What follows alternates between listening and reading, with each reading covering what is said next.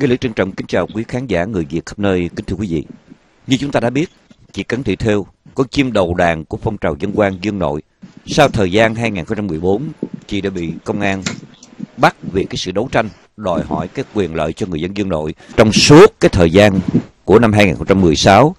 có thể nói hầu như hàng ngày chị cùng với bà con dân quan Dương Nội đã đến với thanh tra chính phủ để đòi hỏi chính quyền phải trả lời minh bạch về việc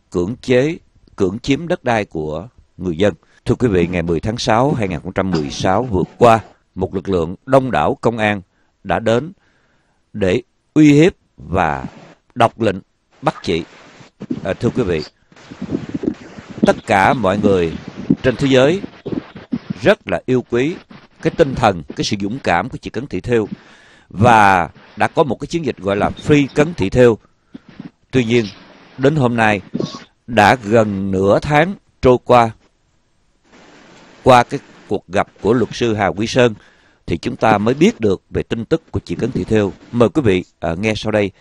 lời tuyên trình của Trịnh Bá Phương, là con trai của chị Cấn Thị Thêu. Dạ vâng, thưa chú, là mẹ con bị bắt từ ngày 10 tháng 6 và đến nay là đã 13 ngày rồi.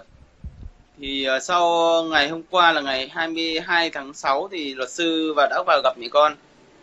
Và luật sư đã thông báo cho gia đình được biết rằng là tình hình sức khỏe của mẹ con rất là yếu. Và có các cái triệu chứng là bị nôn ra máu và đi tiểu ra máu. Và ngay sau cái thời điểm từ cái hôm 10 tháng 6 khi bị bắt là mẹ con đã tuyệt thực từ hôm đó đến nay để phản đối cái hành vi bắt người trái pháp luật của nhà cầm quyền Hà Nội. Thì sáng nay thì con cũng đã đến trại giam thì yêu cầu gặp ban giám thị, thì họ cũng đã chấp nhận và họ đã gặp con. Thì trong cái buổi làm việc sáng nay thì con cũng đã yêu cầu là họ phải can thiệp y tế, và họ cũng có nói rằng là họ đã có 2 y tá túc trực 24/24 để theo dõi về cái sức khỏe của mẹ con, và họ cũng chấp nhận rằng là sẽ chịu trách nhiệm nếu như tính mạng của mẹ con có gặp bất cứ vấn đề gì ạ. Tinh thần của bà con Dương Nội sau khi mất cái con chim đầu đàn như vậy thì tinh thần của bà con Dương Nội như thế nào? Vâng, thưa chú, là hiện tại thì gia đình thì cũng không thể yên tâm được, bởi vì trong cái điều kiện trại giam thì thời tiết rất là nóng bức mùa hè của Hà Nội, và với cái điều kiện trại giam là chỗ ở rất là chật chội, và sự can thiệp y tế của họ cho dù là có thì nhưng cũng không thể đảm bảo chắc chắn được rằng là sức khỏe của mẹ con sẽ tiến triển theo chiều hướng tốt nhanh chóng được. Thì gia đình cũng vẫn rất là lo lắng. Còn về tinh thần của người dân Dương Nội thì tất cả bà con cũng đều rất là vững tâm. Cái lần bắt lần thứ hai, đây là lần thứ 2 rồi họ đã sử dụng nhà tù, và lần này thì họ cũng đã không uy hiếp được người dân nào, bởi vì tất cả bà con cũng đã trải qua những cái thời gian khó khăn, nhất là cái thời gian bắt đi 7 người dân. Thì lần này bà con cũng khá là bình tĩnh để cùng lên phương án đấu tranh, và bà con cũng cơ bản nhất là bà con cũng đã đoàn kết hơn và cùng quyết tâm là sẽ không chấp nhận thỏa hiệp trong thời gian bà con còn ở trong tù. Hiện nay thì người dân Dương Nội từ sau khi bị mất tư liệu sản xuất thì cũng đã rơi vào tình trạng là thất nghiệp và cuộc sống cũng rất là khó khăn. Thế nhưng qua truyền thông, qua các trang mạng xã hội cũng như các cơ quan truyền thông trong và ngoài nước thì cộng đồng đã biết nhiều hơn đến Dương Nội và đã ủng hộ cả tinh thần và vật chất. Thì từ đó thì trong thời gian gần đây thì bà con cũng đã bớt nhiều phần khó khăn hơn. Và qua chương trình này thì cháu cũng xin có những cái lời mong muốn được nhắn gửi đến cộng đồng trong và ngoài nước. Thứ nhất là về cái việc mà nhà cầm quyền Hà Nội đã sử dụng bạo lực vào nhà tù. Họ đã trấn áp người dân Dương Nội đã nhiều lần, và lần này họ lại tiếp tục họ bắt giữ mẹ con. Đó là một cái hành vi mà họ đã bất chấp chính cái luật pháp mà họ đề ra. Con kêu gọi tất cả mọi người hãy quan tâm đến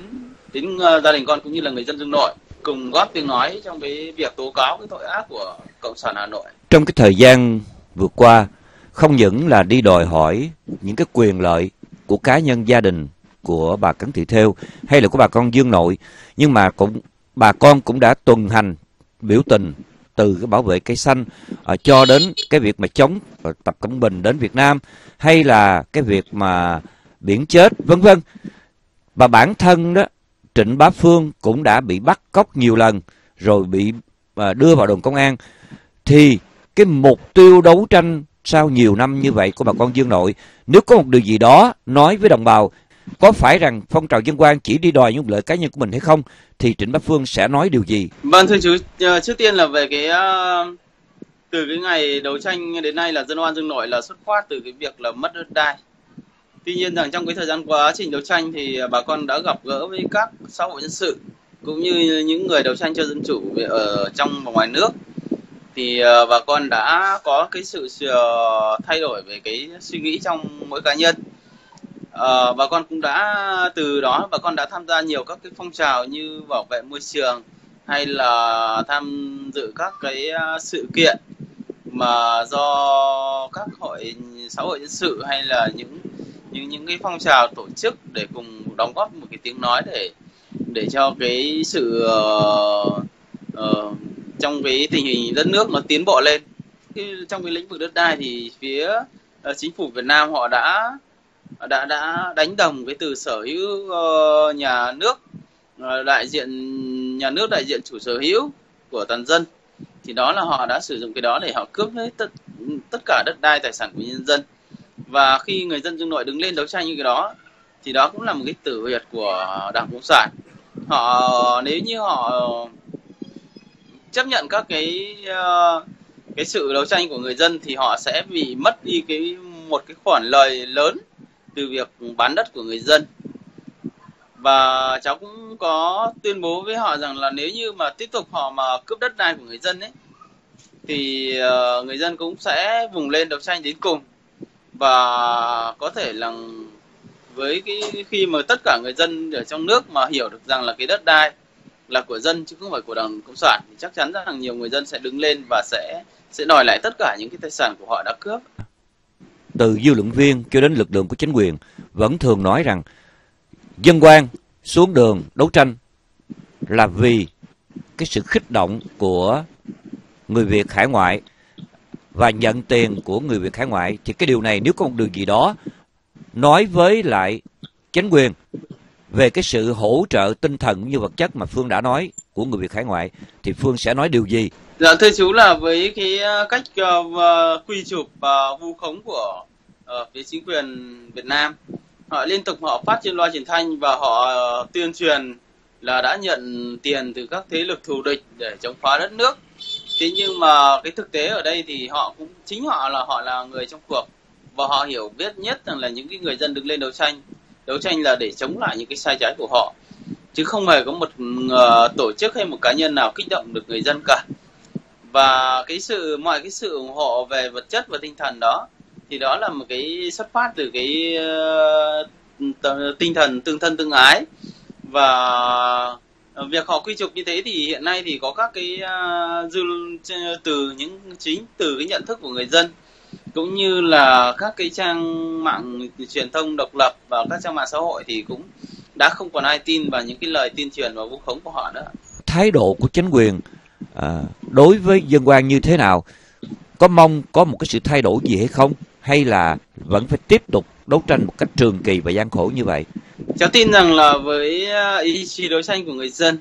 và với lượng người dân ngày càng đông đảo để hiểu và thông cảm cùng với lại cuộc đấu tranh của dân oan dân nội cũng như là dân oan cả nước, thì chắc chắn rằng đến một ngày, cháu tin rằng một ngày gần thì họ sẽ phải thay đổi, họ sẽ phải đầu hàng nhân dân và họ sẽ phải trả lại cho nhân dân tất cả những cái gì mà họ đã cướp đoạt. Đó là cháu có niềm tin chắc chắn rằng là sẽ phần thắng sẽ thuộc về nhân dân. Vâng, về cái tình trạng của mẹ con hiện nay đó thì với những cái tin tức mà con nắm được qua luật sư Hà Quý Sơn